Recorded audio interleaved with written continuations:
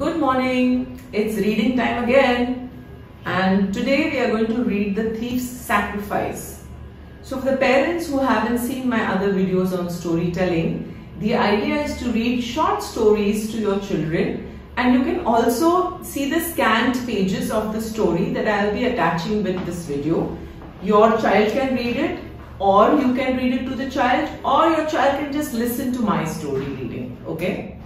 So here I begin. The first story here is The Thief's Sacrifice, and it's this size. The font size is really nice.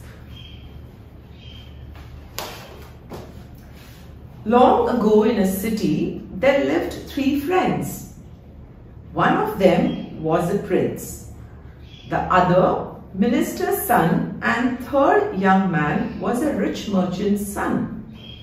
These young men had no interest in studies or work, so their fathers were unhappy with them.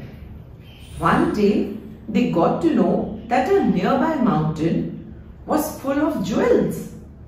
So the friends set out in search of precious stones.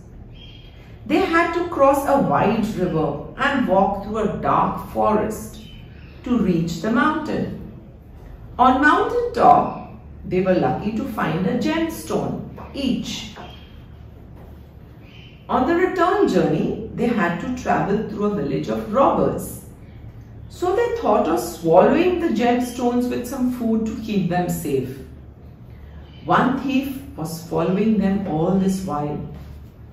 When they started their journey, he came up to them and requested, "May I join you? I'm all alone and very scared of this journey through the forest." The 3 young men readily agreed. As soon as they reached the robbers' village, they were caught and produced before the headman. He ordered a thorough search, but nothing was found on them. Next day, their stomach would be cut open, the headman declared. The thief thought to himself, "These men allowed me to join them. I must repay them back." He said, "Cut me open first." The robbers did not find anything in the thief's stomach. So the 3 friends were left free by the robbers.